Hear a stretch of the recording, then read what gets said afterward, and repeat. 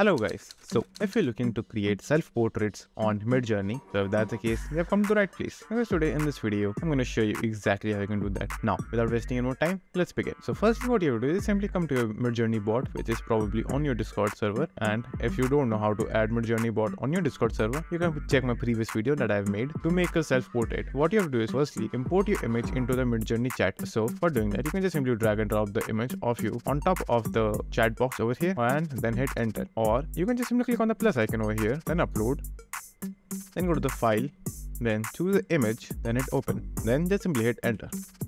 Now after the image is uploaded, click on the image, right click, then click on copy link. Just simply go to the chat section, enter, then give the prompt of backslash, then just simply click on the message section, then hit backslash, imagine, then paste the link, then hit space. Now describe what you want. Let's say I want this in pixel art, so I will just simply write in pixel art. Then I will also give an aspect ratio to the image. So for that, just simply hit space, -AR, then the aspect ratio that you want. So for me, it's 9:16 because that's the aspect ratio that I want. Then hit enter. Now wait for the image to generate.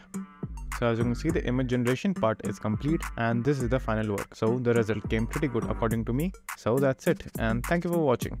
And do like and subscribe to my channel and take care.